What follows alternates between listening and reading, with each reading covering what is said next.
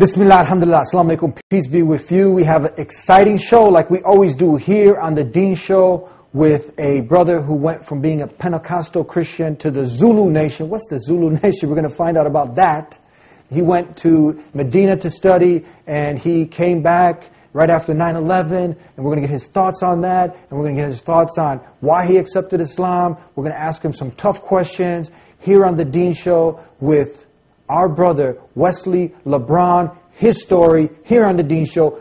Be here with us. Don't go nowhere to hear this incredible story. We'll be right back. Here on the Dean Show, we're back with Wesley Lebron. Assalamu alaikum. Wa alaikum assalam. Peace be with you. And peace be with you. How are you? Alhamdulillah, everything is good. All praise and mercy, all praise is due to Allah subhanahu wa ta'ala.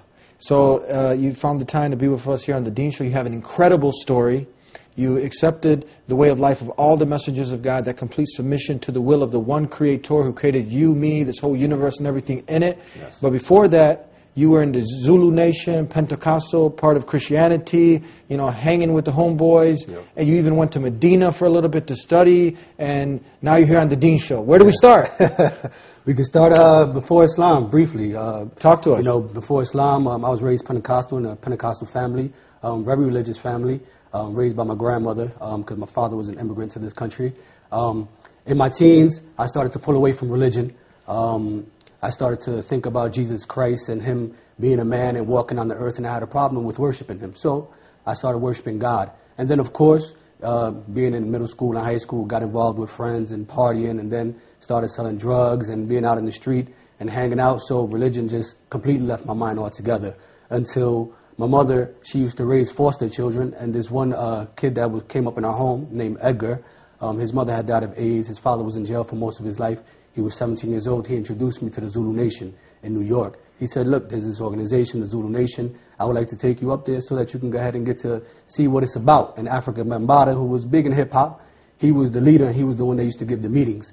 So we decided to go up with him to New York. And when we went up to New York, we sat there and we was listening to the meetings. A lot of the meetings basically dealt with government conspiracies and things of this nature. They had principles, but they were a gang in reality. Part of that was that a gentleman named Aziz, a Muslim brother, who was also Puerto Rican like myself and Edgar, he came and he said, can I talk to you brothers? After giving a short speech to all of the members of the Zulu Nation. And we said, sure. Edgar knew him from years back when he was with the organization or the gang. And he said, look, I would like to talk to you about Allah. He said, would you mind taking me home? So I told him, fine, let's go, I'll take you home. So he lived in the Bronx.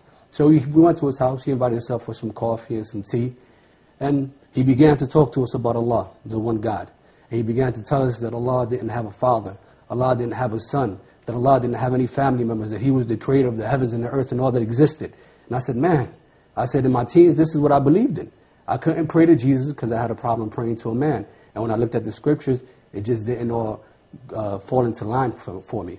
So I said, do you have some more information about this? So he gave me a book, Tawheed, by Bilal Phillips. What does this mean, Tawheed? Tawheed basically means the oneness of God. I know what it means, just for our audience. Tawheed basically means the oneness of God, praying and worshiping the one God, the one true creator, the one who created the heavens and the earth, the one who is free from association. No one, He has no equals, no partners. As He says in the Quran, "Laysa kamithlihi shay, wa huwa as-sami'ul basir." There is nothing like it unto Him.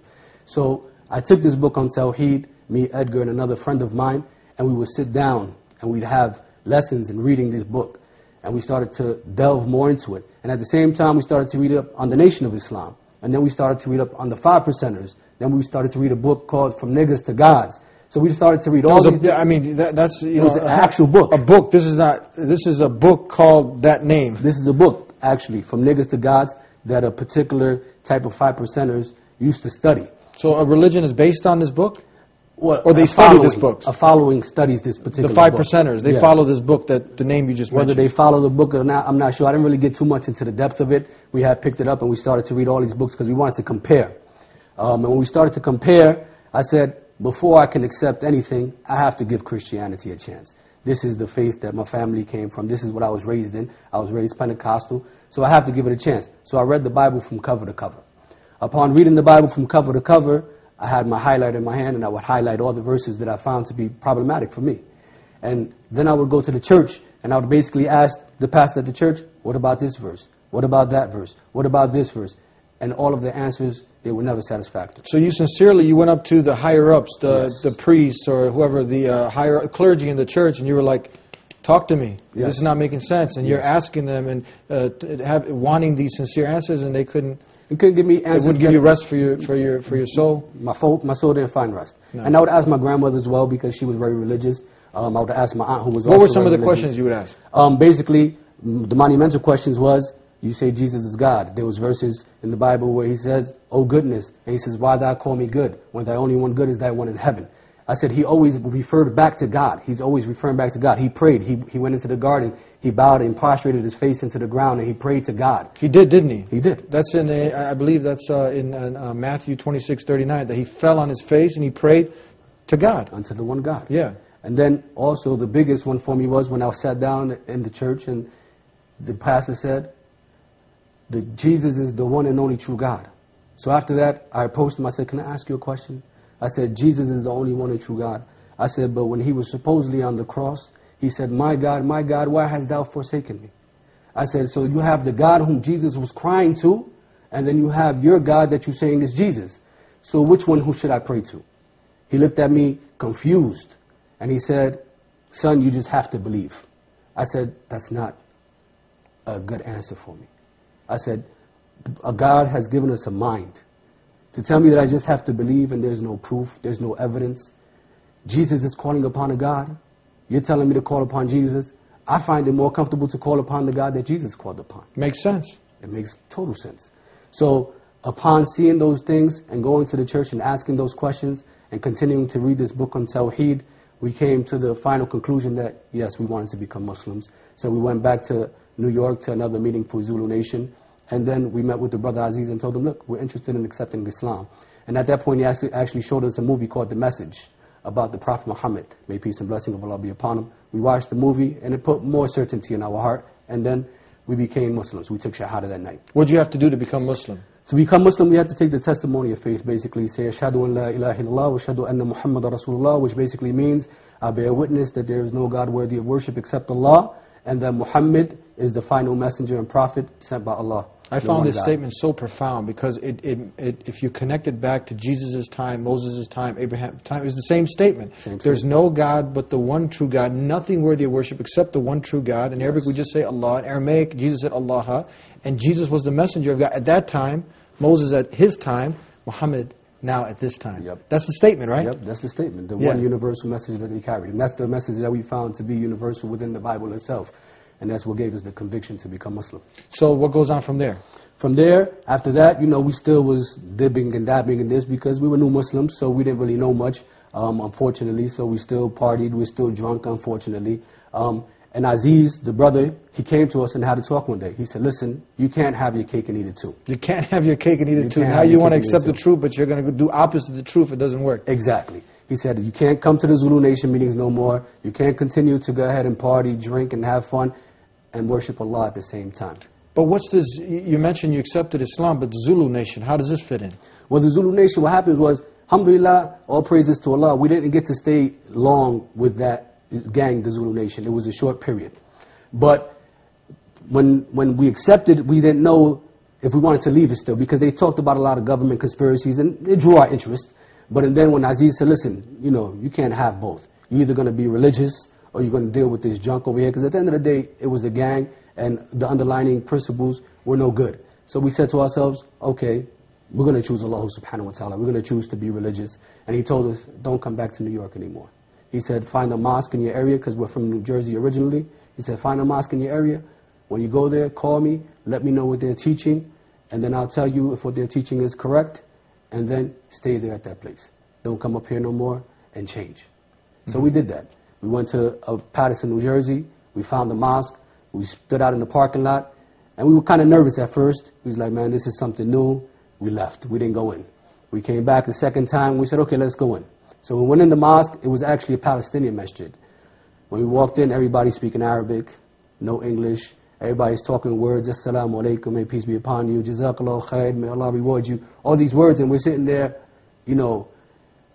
astonished because we didn't know what these words meant. We're gonna get into some of the definition of these common used words that you've heard, and we got so much more to talk about here on the Dean Show with our brother, your brother, Abdul Sumaya, here on the Dean Show. We'll be right back. Back here on the Dean Show with Abu Sumaya, formerly Wesley Lebron? Yes, correct. What, like Wesley Snipes? Like Wesley Snipes and like LeBron James. Yeah, so why did you change your name? Well, when we first accepted Islam, you know, it was a big thing. I walked in and met Muslims, and everybody has these different names, and we started to find out what they mean. So a good friend of mine who accepted Islam with me, Tony, he said, we started looking at the attributes of Allah. So one of the attributes was Abdur Razak, which meant the provider, of the servant of the provider, meaning Allah. So he said, you have kids. You're always providing for your kids. You're always taking care of people. You're always helping people out. Why don't you take this on as an attribute for yourself? And that way it's a constant reminder for you of what you should be doing. So I said, wow, that's great. I said, yeah, definitely. So I took on the name of Abdur Razak at that point. And then they called me Abu Sumaya, which basically means the father of Sumaya. So my youngest daughter, her name is Sumaya. Your daughter's Sumaya, Abu Sumaya, so our viewers who are not Muslim, they can have a better understanding. Exactly. So there's meaning behind these names. Definitely. Yeah. There's definitely meaning. Okay, so tell us now, continue on. Let's just go back real quick, the Zulu nation. But so they had they took some of the teachings of Islam, but technically, do they have anything to do? Are they?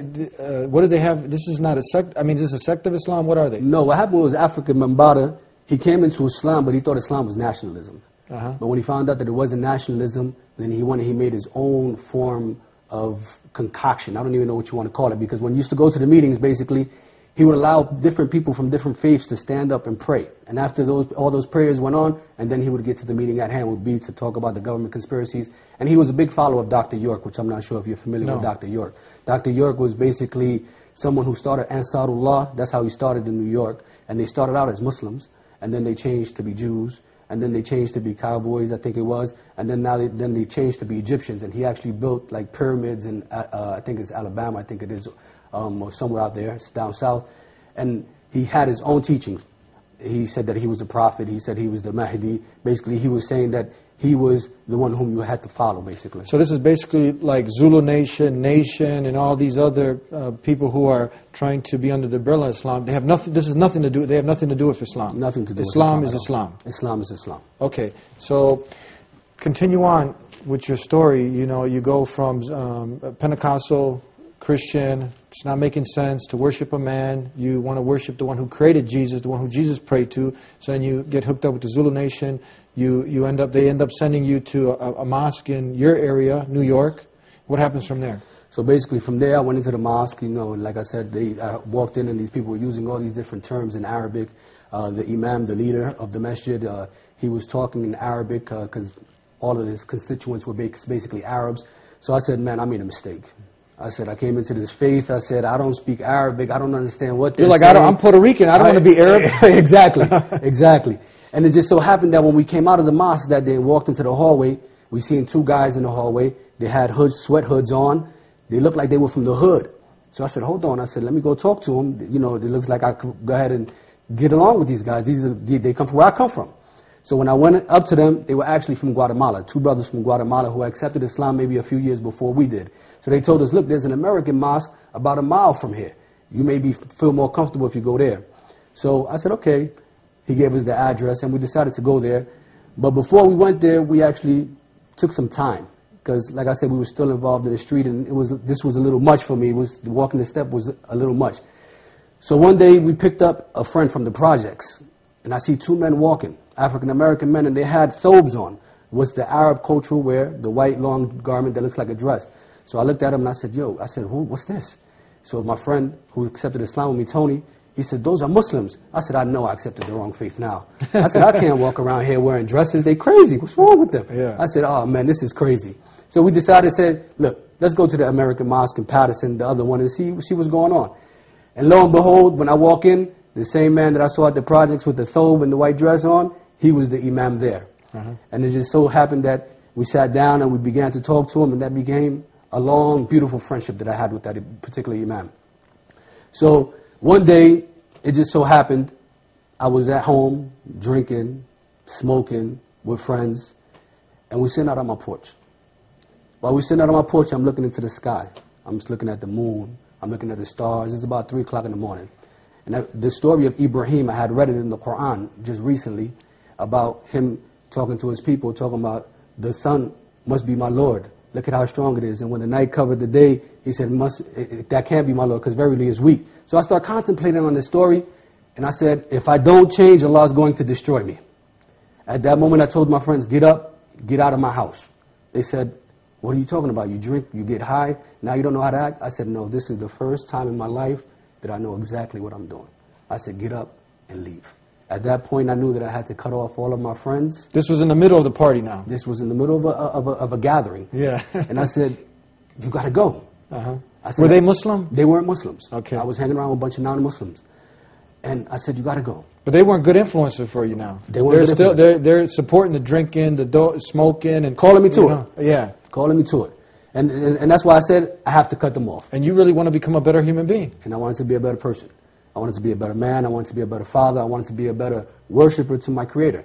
So I knew that I had to get away from them. So I cut them off. I left them alone. And my second home became the masjid. I would go to work, come out of work, and go to the mosque.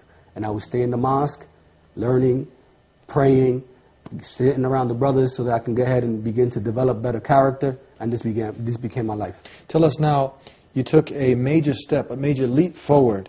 But why? Why not just stay where you're at, hanging out? It's fun. People, drinking with the boys, chasing the ladies, going to the parties, to the nightclubs. Mm-hmm. Now you have a bunch of do's and don'ts. Yeah. You got to get up at a certain time and pray. Yeah. When it's difficult to get up, you're not supposed to be cursing, lying, deceiving. Over here, it's a pretty easy lifestyle. This, it takes a lot of effort, you know what I mean? It's a struggle. Why didn't you just stay with the easy way? Why'd you choose this hard way? Well, the easy way, it seems easy, but it's actually miserable. You live in this life that it seems to be something that seems to be all about fun and partying, but the reality is that there's no fun. After it's all over, you woke up, you had a hangover, you may have got a woman pregnant like I did 2 times, ended up having 2 kids. Now you got child support. It has consequences with it. And then when I began to live the life of faith, it began to become sweet. Sweet. Sweet. Life began to taste so sweet. Faith began to taste sweet. I began to feel like a person all over again. I began to feel free. When I worshiped God, I was able to worship Him with peace in my heart. I was able to walk around and show my family. My family, when they saw the change in me, it was incredible. At first, they didn't want to know nothing about me. You're a Muslim, get out of here. You're worshiping the devil. And then when they seen that I stopped drinking, that I stopped smoking, that I changed my life, I stopped womanizing. And then they came to me and said, hold on, let's sit down. This is not the same guy. This is not the same guy. We've been trying to get him to stop the whole time. It didn't work. Nothing worked. Nothing worked. But Islam worked. Islam worked. Why? So much so that my father, one time, he was at a hot dog truck and the man was praying. And when the man finished praying, he said to my father, I'm sorry, I'm Muslim. My father said, no, my son is Muslim, I understand. He said, where are you from? He said, Puerto Rico. He said, and your son's Muslim? He said, what do you think about Islam? He said, I can sleep at night now. Your father you caused so much havoc. Yes. Your father and mother couldn't sleep, but now you accepted Islam, the worship of the one Creator, and now your character got better, your life got better, and now your parents could finally get some rest. Yes, my family could finally get some rest, and they were at peace. Were they worried now also because, all the false hype that's out there that now you're going to, go and hurt innocent people, terrorize people? What about that? Well, what's amazing was that when the hype kicked in, I was actually in Medina studying. So you actually went down to the Islamic University of Medina. This is how motivated you are. You went to the university, the prestigious university, to learn the religion. What happened? I went to the prestigious University of Medina to learn the religion, and I always say that that Allah did not send me there to learn. He didn't send me there so that I can become a scholar. He sent me there to change my life. When I went there, I saw what worship was all about. It became clear to me that God is to be surrounded, that our life is to be surrounded around God and not God around our lives. So I was there for about 6 months. 9/11 happened, and my family was here in the States. So I felt that I had to come back because me and my wife were the only Muslims in our family, and I felt that she needed the support being a new Muslim that I needed to give her, and we needed to support each other in this particular time. And at the same time, I needed to be here to also talk to my family and prove to my family that, listen, this is not what Islam and what Muslims are all about. We're going to take a break. We got a few more questions to ask before we come to a close here on The Dean Show. You don't want to go nowhere with this exciting story. We'll be right back. Back here on The Dean Show with our brother and your brother, Abu Sumayya. Talk to us now.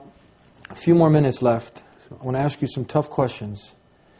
for the people now that are watching, the not yet Muslims, because everyone has the potential to submit to only God, the one God, the God that now you were searching for. You didn't want to worship a man. You didn't want to worship Jesus.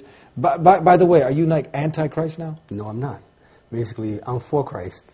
If we don't believe in Christ, we don't believe. That's what our prophet taught us. So we love Christ just like we love Muhammad. We love Christ more than the Christians do. Well, that's a bold statement. Can you back that up? Oh, of course, definitely. You know, part of Christ is in our life as well. You know, many people think that we don't believe in Christ. That was the first thing my family thought. And then we start to show them the proof. There's a whole chapter about Mary in the Quran, chapter 19. If you read it, it speaks about Mary and about all the things that Mary went through.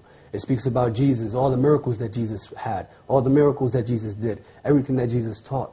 So when we look at it, and they're more detailed than what was in the Bible. I was able to talk to my family about some of the miracles. They never heard none of these things. Mm-hmm. They were surprised. Mm-hmm.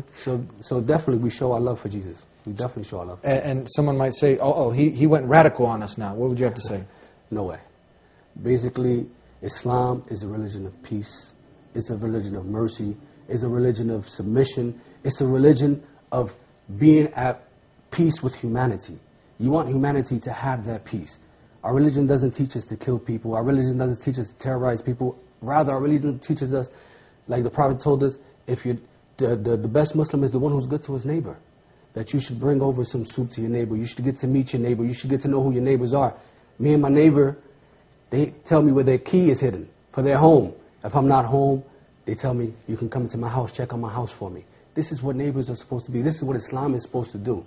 That you're supposed to be around in the society, and the people are supposed to feel peace and tranquil with you. So how did you feel when 9/11 happened? When 9/11 happened, I was upset, naturally, because they blamed the Muslims. And of course, my family, at first, they were like, we're fighting the enemies. And I'm like, hold on. I'm a Muslim, so am I the enemy now? And my mother was like, hold on. No.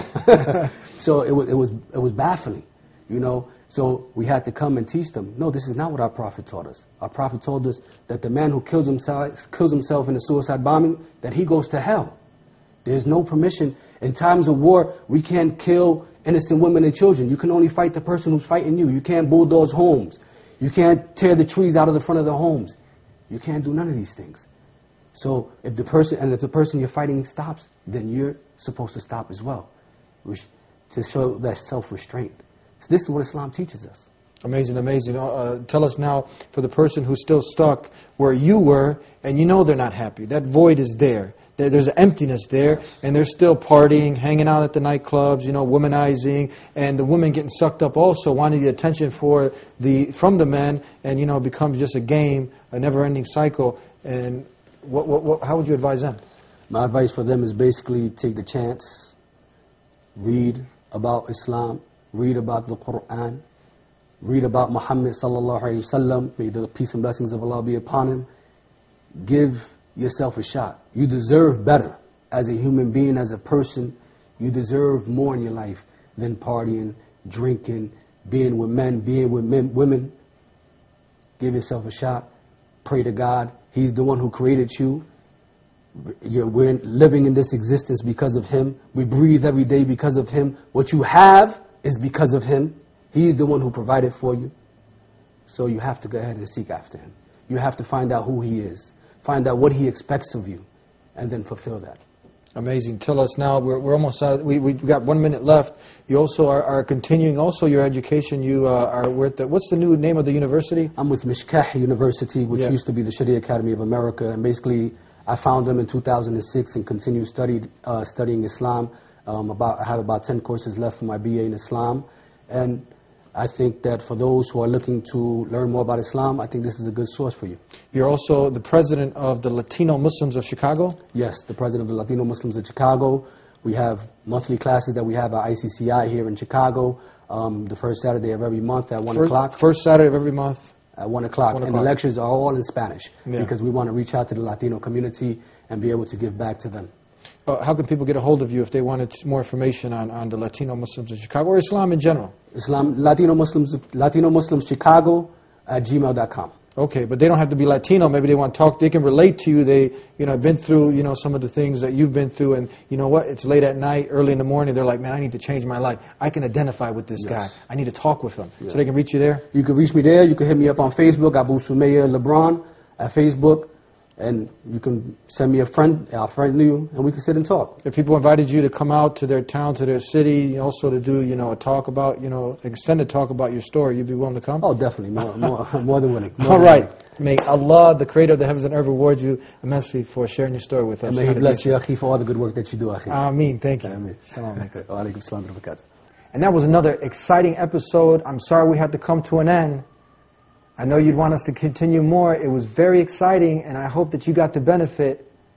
And if you're tuning in for the first time, know that we're here every week.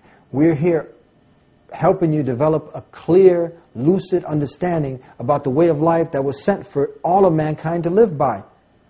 Peace acquired by submitting your will to the one who created you. That's Islam. That's the message that was sent throughout time. Really understand that we're not self-sufficient, that there is a purpose in life, and we need to live our purpose. That void that's inside all of us cannot be filled with drinking and partying and just going out there and living according to your whims and desires. That will never make you happy. But when you truly surrender yourself to the one who created you, you have a relationship with the one who created you. His way, not your way. That's how you can truly be successful, when you live your purpose according to God's will, not your desires. And it starts with asking, and when you ask, you shall receive. So ask the Creator to guide you, and He'll facilitate a way. He'll facilitate a way, God willing. Continue to tune in here to the Dean Show. We're here to help you. You can call us at 1-800-662-ISLAM to learn more, and we'll see you next time. Peace be unto you.